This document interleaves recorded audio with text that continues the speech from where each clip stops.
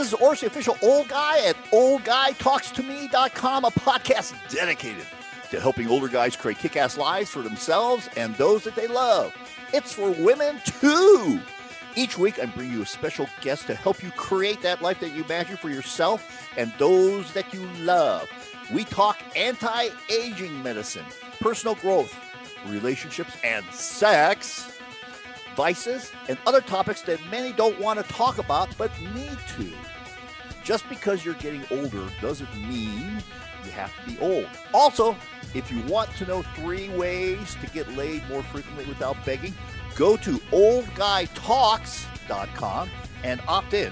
When you do, you're going to get my informative video on 3 simple things you can do to get laid more frequently without begging, so you don't have to turn in your man card.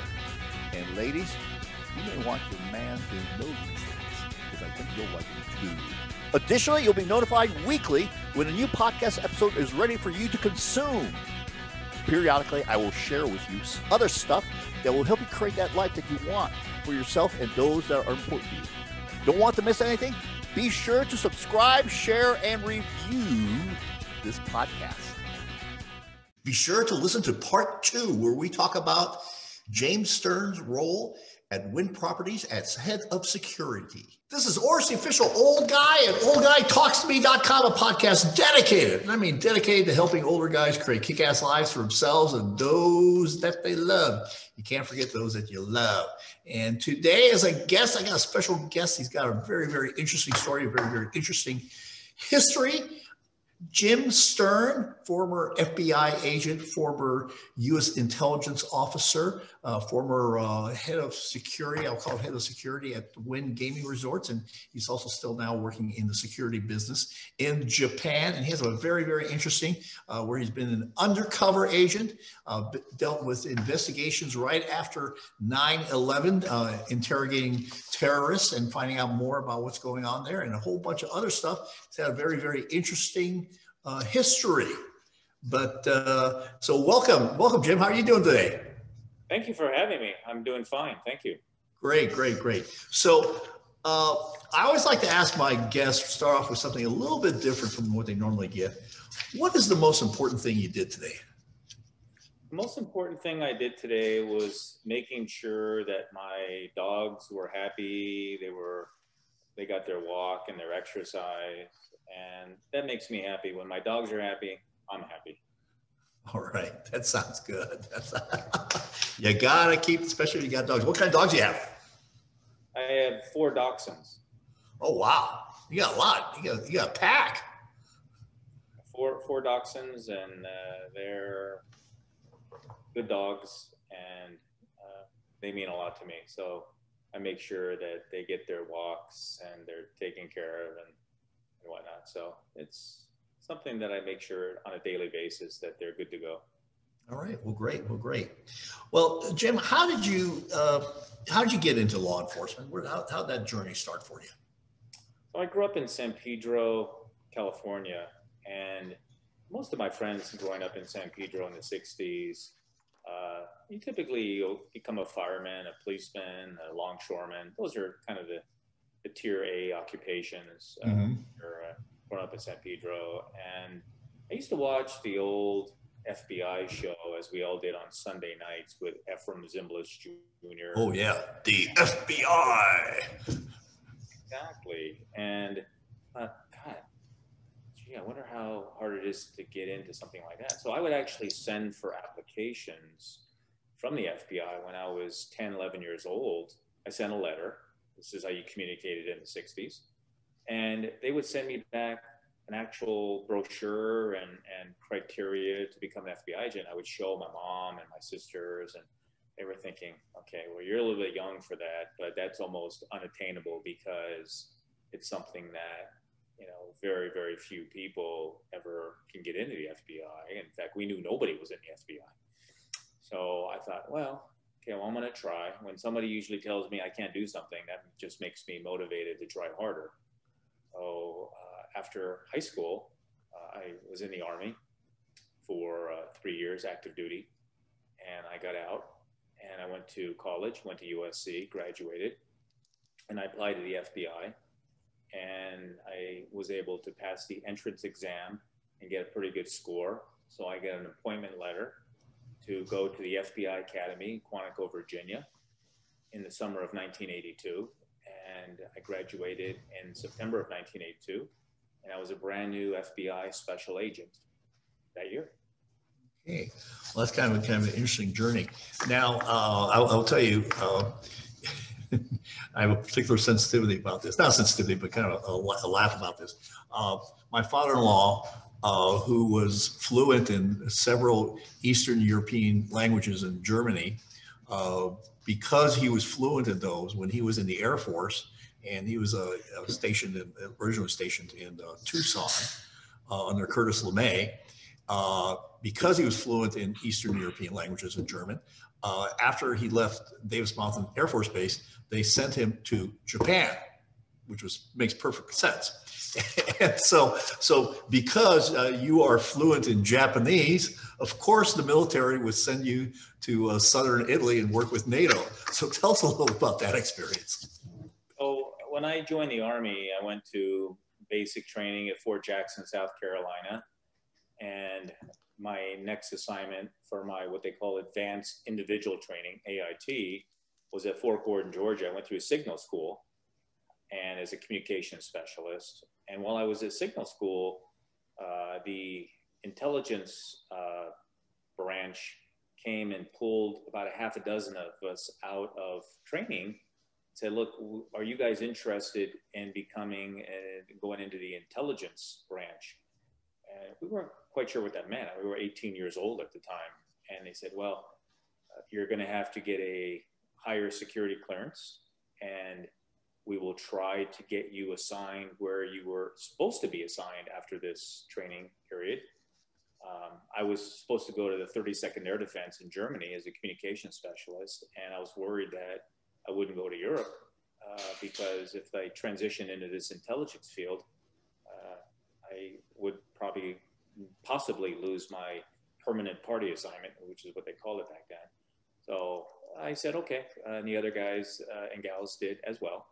So we passed our security clearance, background investigation, and of course we finished our signal school, but the background investigation took longer than the actual signal school training. So we were staying at Fort Gordon, Georgia, just doing miscellaneous duties, guard duty, KP duty, etc. So those of us out there and the former veterans, they know about the kind of the collateral duties that you get thrown into.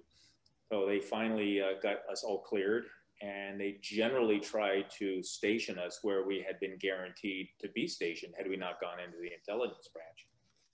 And they said to me, you're going to Naples. And my first thought was, oh, I'm going to Florida? Is there an army base down there? Well, no, Naples, Italy, you idiot. Okay. Oh, I went to Naples, Italy, got on a MAC flight from Philadelphia International Airport, flew to Naples, and I was assigned to a military intelligence unit there where we wore civilian clothes. And interestingly, the Supreme Allied Commander of Europe at the time was General Alexander M. Haig. So we all know Sure. General Haig later was the Secretary of State in the Reagan administration, et cetera. But he was the Supreme Allied Commander. And then the 4-star Admiral down at the NATO base that I was assigned to was Stansfield Turner. And he later, when Jimmy Carter was elected president in 76, he was pulled back as the CIA director. So there was a lot going on in NATO at that time. But as a young enlisted Army soldier who was wearing civilian clothes, doing intelligence work as a 18, 19, 20-year-old, it was quite the responsibility, the stuff that we were doing, which I can't get into the specifics of what we were doing, but we were protecting NATO, and there was a bit of terrorism that was going on back in the 70s. It wasn't the Al-Qaeda era. It was more of the Baader-Meinhof gang and Red Brigades and things like that were going on. But it was a good career in an assignment with NATO. And in 1978, my Army career was up, and I was going to re-enlist, but my mom wanted me to go to college, like my two older sisters. They were both at USC, University of Southern California.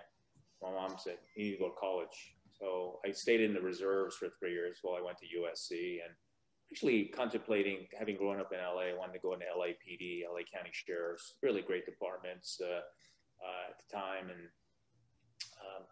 just want to be a police officer. But when I got my college degree, I thought, well, maybe I'll try out and see about the federal system. So I applied to the Secret Service, the U.S. Marshals, and the FBI, and the Bureau came first. So I joined, fortunately passed the test, and I went through training at the FBI Academy in Quantico, Virginia. Yeah. So, so you were not too damaged by your experience as a student at the University of Spoiled Children? Well, I can tell you right now, I grew up in San Pedro, and my mom was a hairdresser for 40 years. And I went to USC on the GI Bill. Yeah. And I was not driving a BMW at USC like a lot of my classmates. I was there in a Mustang.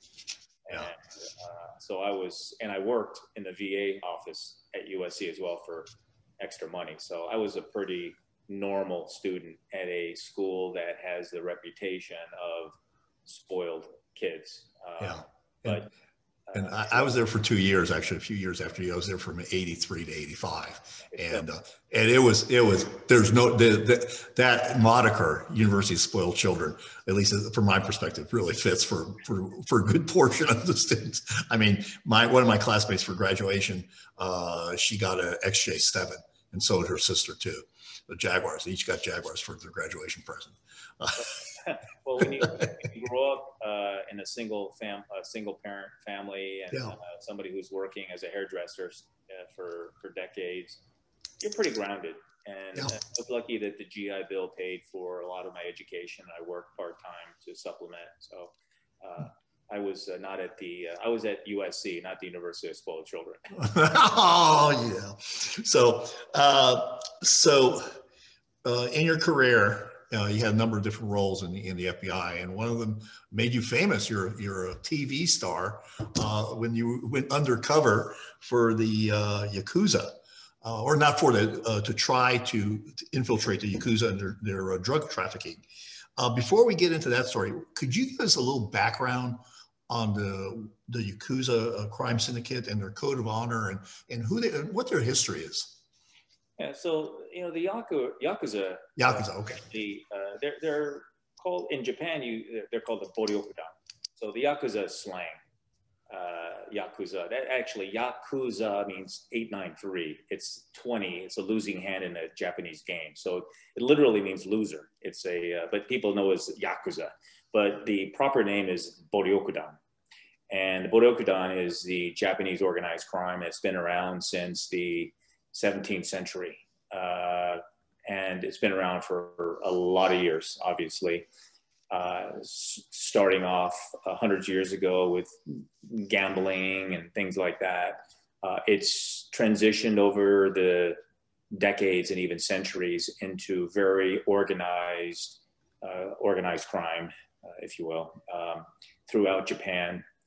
And they're involved in a multitude of criminal violations and things that from drug trafficking to white collar crime. And this day and age, they're involved in internet stuff, cyber crimes, et cetera. So they're doing a lot. When I got assigned as a young FBI supervisor in Honolulu in the early 90s, we saw an increase in crystal methamphetamine, which they call ice.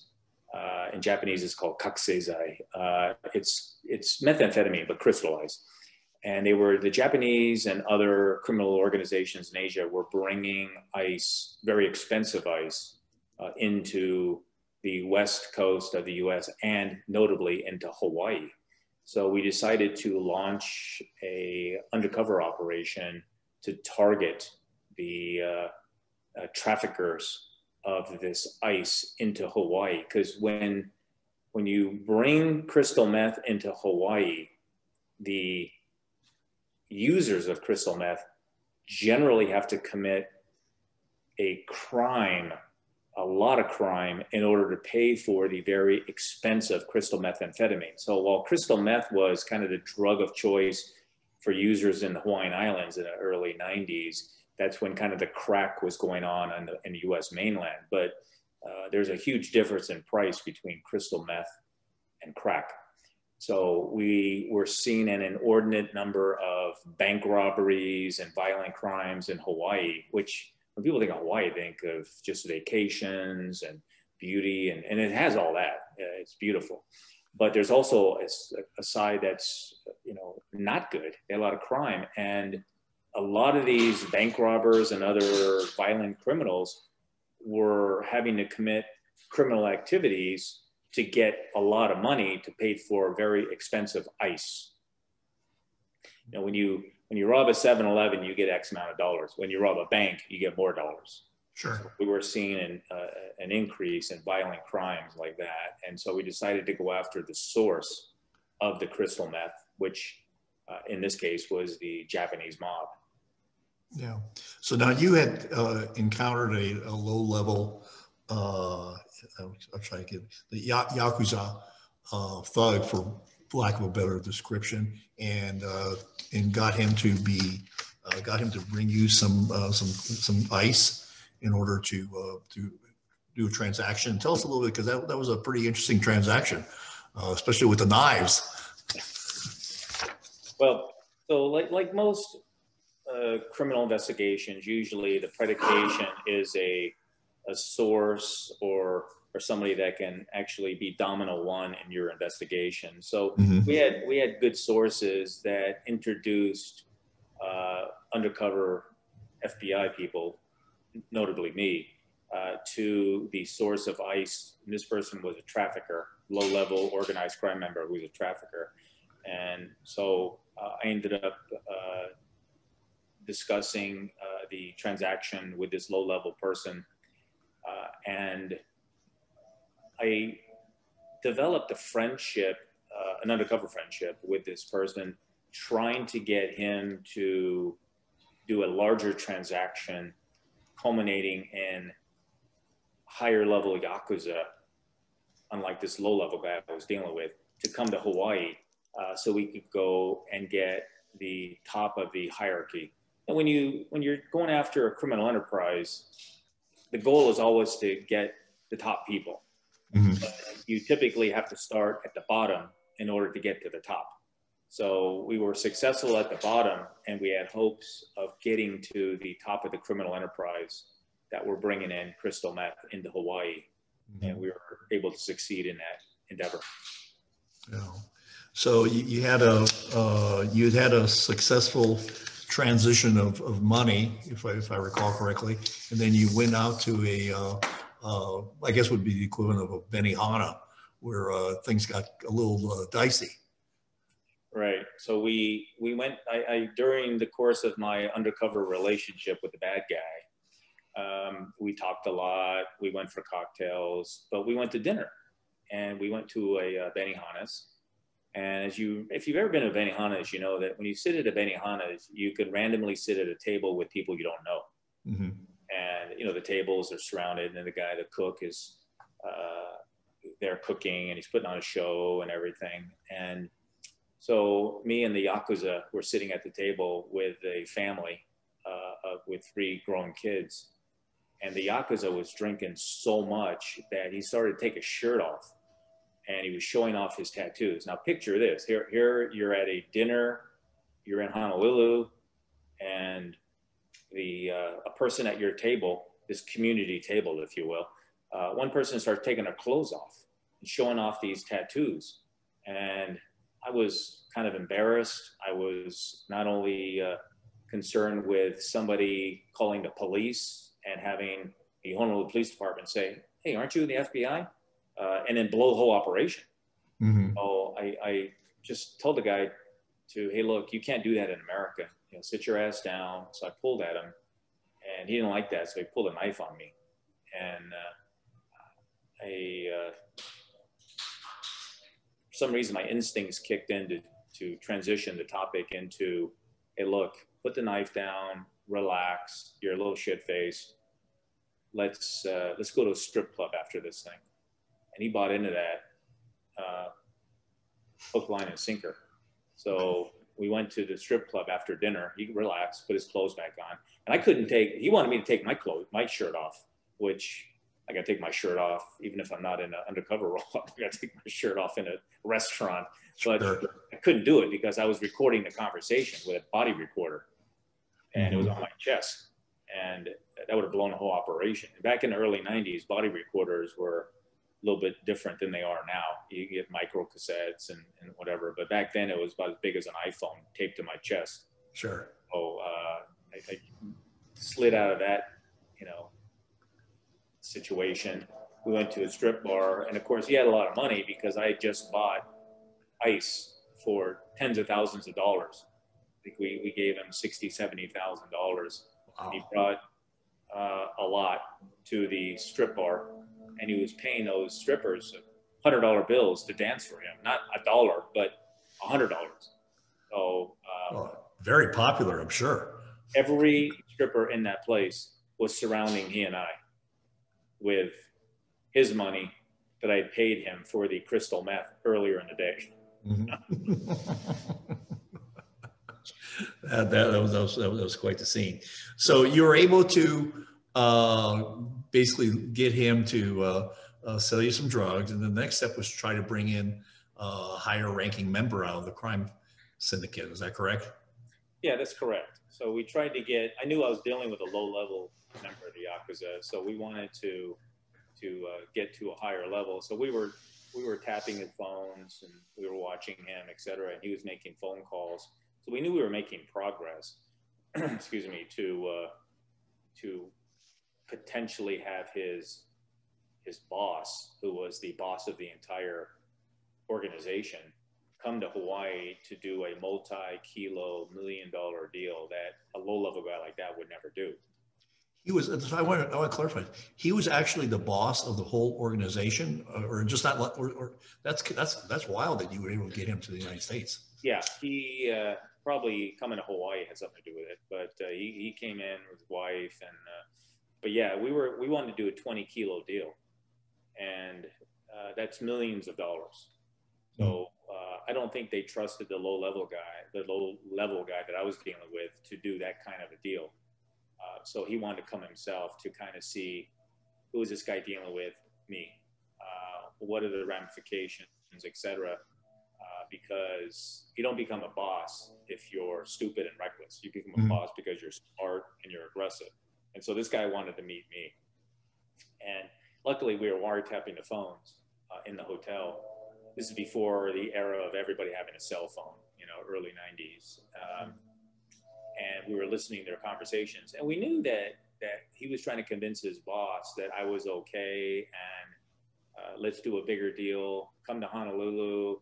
It's great. I've got money for the transaction that we've already done. This guy is I was portraying myself as kind of a money guy, jack of all trades. I can get things done. Sure. And I had a lot of money. So the low-level guy that I was dealing with convinced his boss to come to Hawaii because I was okay, and I was going to be able to pay them a lot of money for a lot of ice, and we needed to discuss the logistics of that. It's one thing to bring crystal meth on your body secreted, but it's another thing to bring multi-kilos in. So that would have taken a little bit of, effort. Sure. Did you know that there are 76 additives that have been approved by the FDA that can be added to your wine?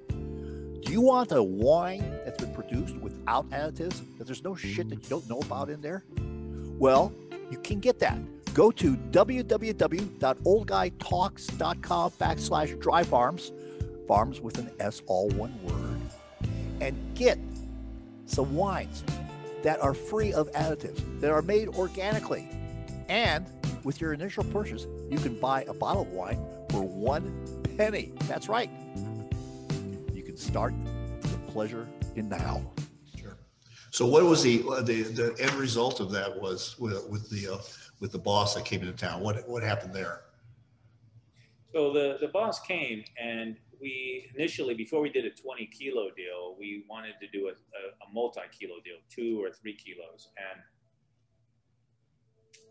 the boss, Yoshimura, he had a child of another associate of his bring the crystal meth kilos secreted inside of miso base. So, you know, miso soup is popular in a Japanese restaurant, right? Right. Miso base is very thick, and it's what you use to make miso soup, obviously, right? So they had the crystal meth kilos secreted inside of raw miso and concealed in plastic and in a bag and carried by a young girl to get through U.S. Customs. Now, again, this is before 9/11. So Sure. the airport people are basically U.S. Customs and U.S. Immigration, which were two different agencies at the time. There was no Customs Border Protection, DHS, in the 90s. That was formed after 9/11. And the sophistication of bringing the kilos of ice through Honolulu U.S. Customs was not that sophisticated. It was a little girl carrying a bag of miso, which was covering the kilos of ice. That's pretty amazing. So eventually you went on with your negotiations with this boss, and how did that culminate? What was the end of all that discussion? Well, the boss started to get leery of me, and he was, because in the initial transaction, we let money walk, meaning that the low-level Yakuza gave me the ice, I gave him the cash, and we both went our separate ways. Well, we went to dinner, I went to the strip club, etc. But the next transaction was going to require about $250,000 to walk if we would have done that. And we were having some issues getting $250,000. Again, this is, 30 years ago. $250,000 is a lot of money in 1990. It was a lot of money now, but back then it was more money. And we were having trouble convincing our headquarters to allow that level of money to walk, meaning that they give me the kilos, I give them the ice, and then we start talking about a 20-kilo deal, which we would never let millions of dollars go, which that would be the cost of multi kilos. But so the boss started getting a little bit, I would say he was starting to scrutinize. Okay, wait a minute. How are they going to do a 20-kilo deal when they can't even do a 2-kilo deal? And so thank God we were listening to their conversations, and we were afraid that they're going to flush those kilos down the toilet in the hotel. So we decided that we had enough evidence, because U.S. Attorney's Office, District of Hawaii, they prosecute the cases that federal law enforcement agencies bring to them. And so we were working with them hand in hand to see if we had gleaned enough evidence from the electronic surveillance, the wiretaps, et cetera, to be able to effect an arrest of the boss without having to continue with letting $250,000 walk on the kilo deal, or having to talk more about the 20-kilo deal. But the U.S. Attorney's Office felt that they had enough evidence. So we took it down at that point for all those reasons. Yeah. And it was significant enough because all the subjects pled guilty. We never went to trial. Okay. I'm sure that was part of a plea deal or something like that. It was more than, I remember it was a plea deal, and we went to Japan after to talk to other members of that criminal enterprise. And it was, interesting when you conduct investigations in Japan as a U.S. law enforcement officer or agent.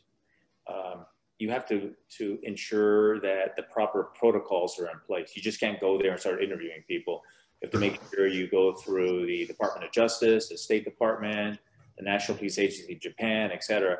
So we interviewed some members of that criminal organization, and they talked to us through their interpreter, through the State Department, through the Japanese police.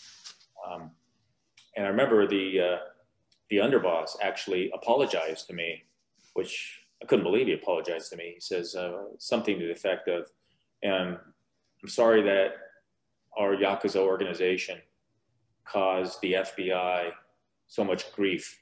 I was thinking, did this guy just apologize to me because the FBI arrested this boss and whatever?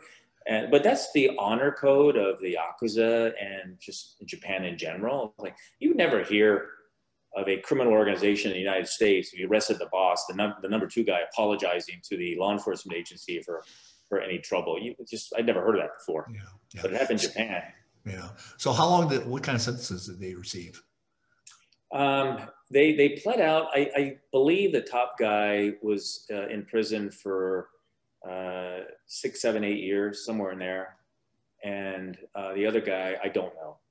Okay. There were some other ancillary people that were arrested, but the top guy, he pled out and he got a pretty good deal. He served his federal time and he went back to Japan after he got out. Okay. All right.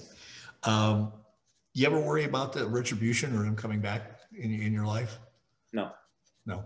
No. And everybody asks me that question. So, any law enforcement officer, whether you're state, local, federal, if you're working, you're working bank robberies or kidnappings, extortions, white collar crime, whatever, you put people in jail. Think, oh, is that guy, when he gets out of jail, is he going to come back and do harm to you? Well, it's always a little bit in the back of your mind, but if you worry about that, you're in the wrong occupation. Sure. Absolutely. Absolutely. So going to move on to something different. You were, when 9/11 happened, mm-hmm. You were a specialist in polygraph examination and interrogation, and you interrogated people were working on terrorism. Tell us about what your experiences were in that when you were in that area. Yeah, so in the late 90s, the FBI trained me to be a polygraph examiner. And with that, you learn a lot of skill sets, not only how to operate a polygraph, but to learn about nonverbal communication, interrogation techniques, etc. And when you're a polygraph examiner, typically in the FBI, there's one polygraph examiner per office, except for the larger offices like Los Angeles or Chicago, New York. Mm-hmm. They might have more than one. But most average FBI offices have one examiner. So you're kind of one-on-one. So you do all the exams from people who are trying to get jobs at the FBI or criminal cases where they need a polygraph of a suspect in some way. It's an investigative tool. So I was doing a lot of terrorism polygraphs before 9/11 in Pakistan, places like that, where there were a couple of very serious cases in killing U.S. citizens in 1995 and 1997. So I did polygraphs on those cases. When 9/11 hit, of course, it changed the foundation of everything that we did in law enforcement. It was an unprecedented time. So because I was the examiner who kind of had that region out in those locations, Pakistan, India, Sri Lanka, and Nepal, I did a lot of exams through 2002, 2003, terrorism exams that would come up on a multitude of international terrorism related issues. And when you do an exam like that in Pakistan or other parts of those parts of the world, you need an interpreter, because I don't speak Hindi, Punjabi, Urdu, Arabic. So you have to go with a translator. And when you do a polygraph, there's only supposed to be two people in the room, the examiner and the examinee, period. The only exception is an interpreter. That's the only exception. So you see these, sometimes I see these polygraph examiners on these entertainment shows doing a test in front of a studio audience, or it's just like, no, it's not a real polygraph. Real polygraph, you need to make sure that everything is set with the examinee. You need to make sure that you get proper psychological set. Polygraph's based on your autonomic nervous system. It's your automatic response system that everybody has. And so it's not just about connecting somebody and running an exam. A lot of these tests take hours and hours to do, to make sure that you get proper physiological tracings from proper physiological reactions to certain questions that you give the examinee. Relevant questions about what you're testing this person about, and control questions to enhance the overall test. And that's how polygraph works. And the Department of Defense runs an outstanding training, which is what I went through. All the federal agents who, Secret Service, FBI, DEA, et cetera, they all go through the Department of Defense training, the federal school. And it's, in my opinion, the creme de la creme of polygraph training. They just, anytime the military and the US government's involved, you know, cost is never an issue. So there's really good training. It's very tough too. I did that for 6 years, from 98 to 2004.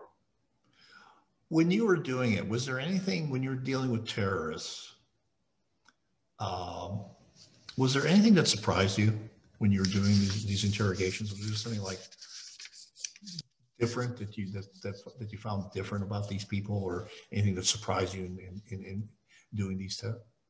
Yeah, so when you're dealing with any foreign national in a polygraph, you have to make sure that you understand culturally how they tick, you know, because somebody from Nebraska doesn't react like somebody from Karachi, Pakistan. It's a different background, different ethnocentric system, different way of thinking, different everything. So you have to make sure that you transition, because if you get into this robotic way of doing things only from a US perspective, you're not going to be very good at doing international polygraph interrogations. You need to transition to international. Take off your domestic cap, put your international cap on. I did a lot of exams overseas, all over, from you know, Nepal to Sri Lanka to Pakistan to India, you name it, I was there. And they were all unique in and of themselves. They all require you to transition to the location that you're at. A polygraph in Pakistan is not the same as a polygraph in Thailand. And a polygraph in Thailand is not the same as a polygraph in Sri Lanka. Because it's international, it doesn't mean that it's one-stop shopping. So you have to really indoctrinate yourself into culture, into language, into idiosyncrasies, into a lot of different things.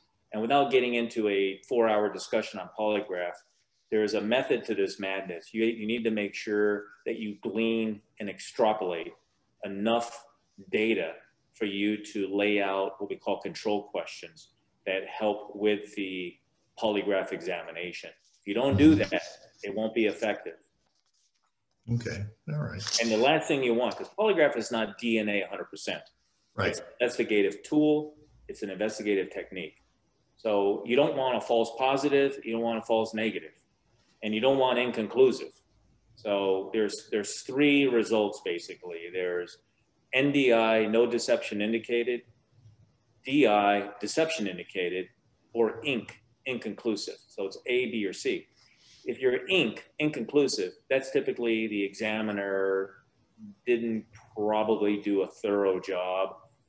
But when you get a DI, deception indicated, which is a fail, so the person failed, or an NDI, no deception indicated, which is a pass, you want to make sure that you didn't get the opposite of what's reality as well. So you don't want a false positive or a false negative. So there's a lot riding on an investigative tool that is not, again, I always use the word DNA, 100% science. It's a tool that will eliminate people as much as it's a tool that will help investigators pursue things. So it goes both ways. I've eliminated suspects with polygraph as much as I've got them to confess to polygraphs. And a lot of people think, oh, that doesn't work. It's kind of hocus pocus and this and that. Well, it's not. It's an investigative tool based on science, based on physiology, based on research, and it's been around for a long, long time. The only thing that's changed about polygraph is the equipment. You know, it's gone from analog to digital to computer, but the technique is still the same. And I remember the second exam I ever did. Now, I went to polygraph school, and I was an FBI agent for 16 years at the time. So I was a pretty seasoned investigator, like my other FBI colleagues at the Polygraph Institute. And when I got back to Honolulu and started doing polygraphs, remember what the second exam that I did was a sexual assault case. And I remember, you know, before you actually connect the person and run the test, you interview them, etc. And my antenna was up thinking, oh, I think this guy's going to pass the test. He doesn't have any of those tier A things that you look for in somebody who's committed this type of crime. And so I connected him, I did the test, and he flunked about as bad as you can flunk. And I was thinking, this is my second test. And I'm thinking, oh my God, this guy flunked this test, but my investigative radar says that he probably didn't do it. Well, take your investigative radar up. Believe in your polygraph, believe in your charts, believe in the data. So I called back to FBI headquarters and I told them that what I had, and they told me to fax the charts to them and they analyzed them. They said, they came back half an hour later. Meantime, I'm watching the guy in my polygraph suite, just sitting there twiddling his thumbs. And they told me, you did a good exam, you got good questions, you got good tracings, he flunked, go in there and interrogate and get a confession. Okay, so I did, went in there, an hour later, I got a full confession, confessed to everything. And I was thinking, geez, this really does work, because my initial investigative intuition would have been, this guy probably, you know, he doesn't have all those things that you typically see in this type of a crime. But when I polygraphed him, he flunked, and I got him to confess, give me a full signed confession in his writing. And that's when I knew that polygraph worked. Mm-hmm. That was my second exam. First one was the person applying for a job. My second one was a criminal test. It was that one. And if it was very fulfilling too, to get a guy to confess to something that without the polygraph, never would have got there. Mm-hmm. Sure. It's interesting. So be sure to listen to part 2, where we talk about James Stern's role at Wynn Properties as head of security. Thanks for joining me on this podcast. If you like what you heard and learned, then be sure to do 3 things. 1, subscribe so you don't miss the next episode. 2, share this with someone who may need to hear it also, and it may be your significant other. And 3, review it. Give me a good review. If you didn't like it, give me a bad review. I don't care. Just review me. And be sure to get my free video on 3 ways to get laid more frequently without begging. Opt in at oldguytalks.com. Don't be that guy that just takes in the information. Take action. Without action, you're not going to get the results you want.